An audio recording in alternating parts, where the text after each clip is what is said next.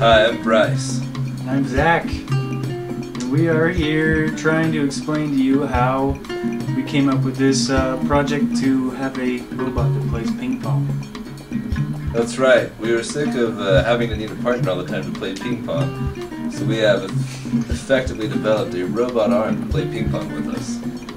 Yes. We've captured the ball on camera and then used image processing to calculate trajectory and then move the robot servos to meet the ball in mid-flight. Here's our project.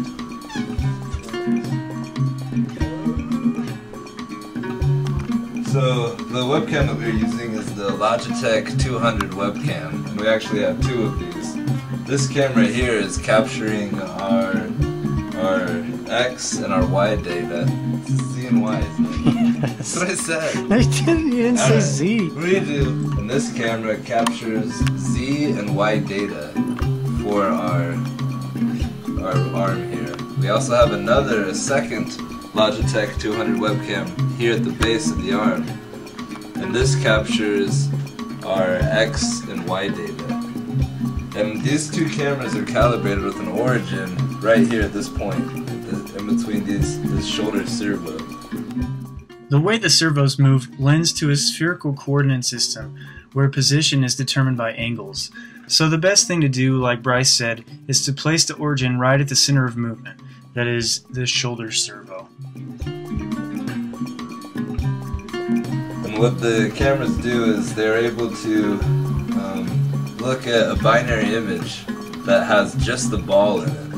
And from that image they can correlate the data that they have and give us an actual point in 3D space of where the ball is. And then using that point, we can pass the data to our servos to control where the arm should go to be able to return the ping pong ball. Each frame of video is just a photo.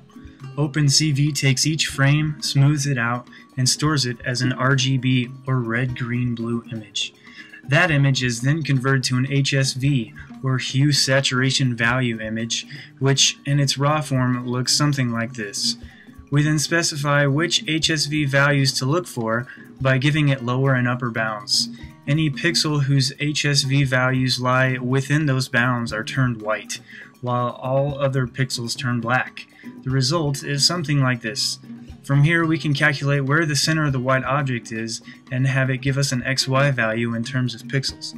That data must then be converted to an actual position on the ping pong table. We can do this by graphing the camera data versus the actual data and then finding the equation for a best fit line. And MATLAB can do everything for us. The Maestro. So we've got three servos here.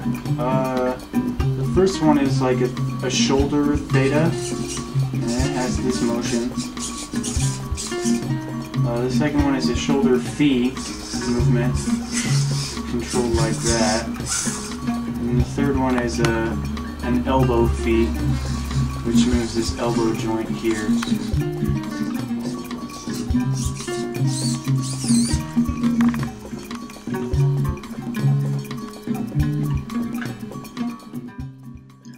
We need to capture two data points. With these 2 points, we can calculate the velocity in the x, y, and z directions. Velocity can be calculated by dividing the change in position by the change in time. Once we know the velocity, we can plug that into position equations. These equations express positions as a function of time, or in other words, we can find the position of the ball if we plug in a specific time. We need to find the time t when it will intersect with the yellow plane. The way we've set up our coordinate system, this will be when z is equal to 0. Solving for t gives us this equation.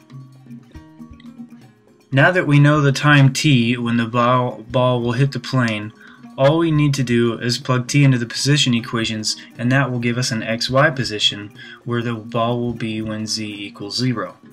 The paddle will need to be positioned here if we are to successfully deny the ball passage to the other side. As stated before, the most natural coordinate system to use would be spherical, which consists of rho, or the distance from the origin, phi, which is the tip-out angle, and theta, which is the rotation in the xz plane. This picture shows the things which we know and the things which we need to find out. We know rho s and rho e, which is the yellow and pink lines. They're the lengths of the arms, which we can measure. We can obtain x and y from our cameras. What we need to find is phi s and phi e, or the white and the teal angles here, because that's the data that we need to send to the servos. We're going to keep theta constant, mainly because it just makes things more simple. With a little help from the law of cosines, we can come up with these equations. You should probably take some time to study them and see if you can come up with them yourself. Because inverse trig functions have a finite domain, the actual computations given really depend upon which quadrant the ball will land in. Here's the quadrant-specific equations to find phi s and phi e. It may be different depending on what you call the origin and which directions you designate positive and negative, but this is what worked for us. You're live. Our ball was traveling too fast to be detected by our cameras when thrown. So to solve this problem, we attached the ball to a curtain rod so that we could simulate a slow-moving ball.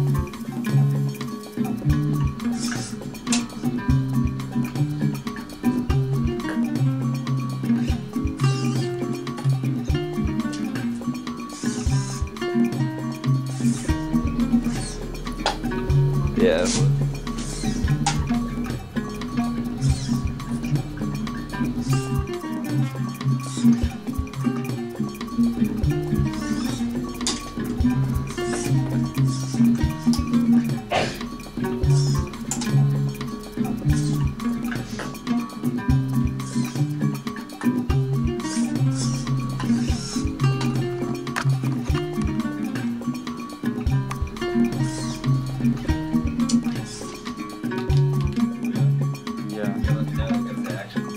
When the ball is too far away from the center of the camera's frame, the data actually can become skewed because the camera thinks the ball is either closer or further than it actually is.